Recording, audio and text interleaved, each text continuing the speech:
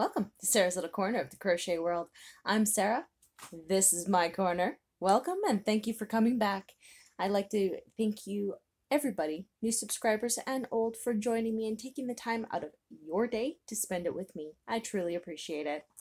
So on this channel, we love to discuss crochet techniques, yarn, because, well, we couldn't do anything without it, and anything to deal with the fiber arts. And today we are going to do another tag. I got tagged in about 4, so I'm trying to get them done one by one. And if I have to take my breaks to do it, so be it.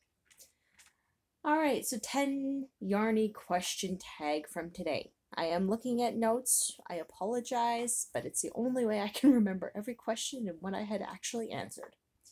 And this way I don't ramble off. Alright, so the first thing was I was tagged by Butterfly Dreams Crochet with Jeannie, and I believe this one was started by Crystal from Bag O' Day Crochet. Anyways, so the first one is, what is my favorite color of yarn?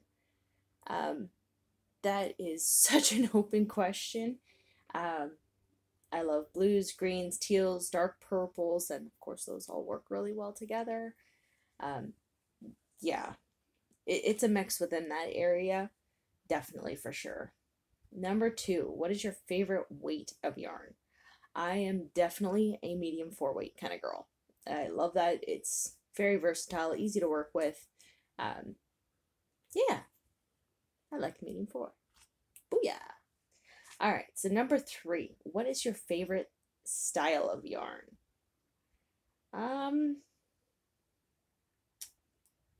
Style. It's more of like the Red Heart Super Saver and how that yarn is, like the Roll With It, Bernat Cotton. Yes, in that area. Okay, question number 4. What is your favorite fiber of yarn? I would have to say acrylic and then cotton, only because I haven't worked with cotton as much as I have with acrylics. And I've made multiples with acrylic. Love acrylic. And number 5, what is your favorite brand that you can easily get within your country?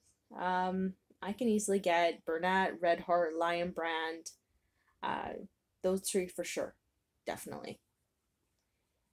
Number 6, what is your favorite brand that is not easy to get within your country? I love this yarn, Yarn Bee, and Whisper SDI, her beautiful creations of yarn, dyings. Oh my gosh, I saw what Lisa got. Oh lordy. When I have money, down the line it goes. But yes, hers are just beautiful. Okay, and if you don't know who Whisper is, I will put a link down in below for her, because yeah, you need to check out some of her stuff. It's absolutely gorgeous. Number 7, what is your favorite yarn store online and favorite brick and mortar store?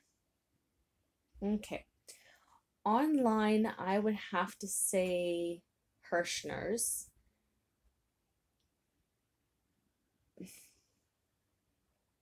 Yeah, I'm going to say Hirschner's because I've only done 2 online orders, and the second was all mystery bags, so I didn't really get an understanding of what else they sell.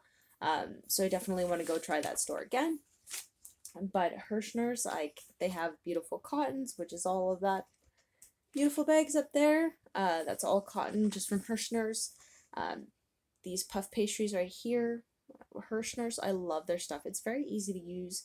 It's not as itchy as you think. For this one has a bit of wool in it, and it's actually not that bad. It's still quite soft.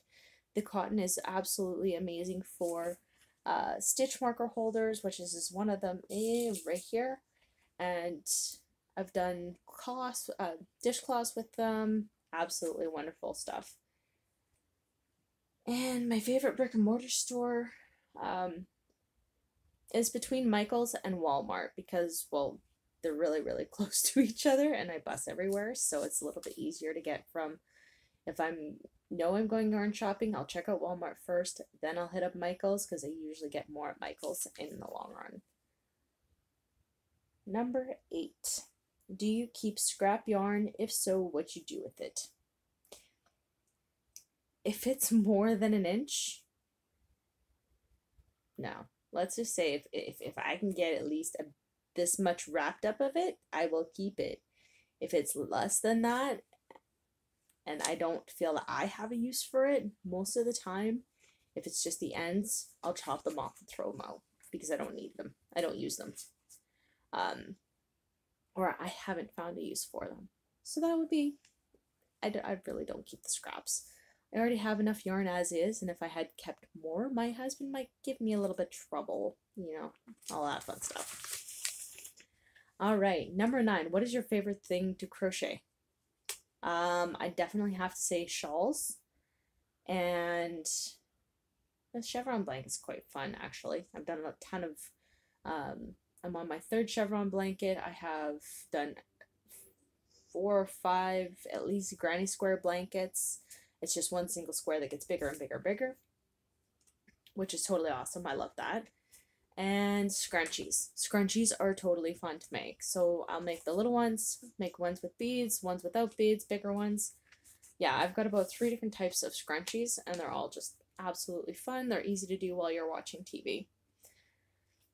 Number 10. If you could crochet or knit one last thing for the rest of your life, what would it be and what yarn would you use? This one, I'd have to say blankets, because at least blankets keep you warm. They're always useful, whether or not you're sitting on top of them or you're underneath them, keeping warm. And I would probably do the Bernat blanket yarn because it's really soft and comfortable. Yeah, I think that's about it. Anyways, that is all of the Yarny questions.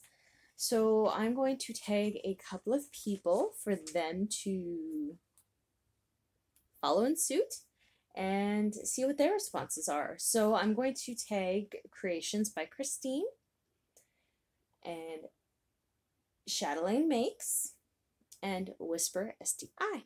So I will put all of their links below. Please do ensure to check them out. They are awesome ladies. They do absolutely wonderful work. Chatelaine Makes, she does yarn dyeing for you to see. Totally cool. Creations by Christine. Lordy. She just started out not too long ago, but she definitely does crochet. She's done a couple of coin searches and stuff like that. Absolutely fun.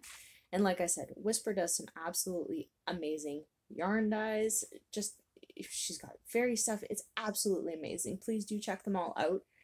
And yeah, don't forget to tell them I sent you on over.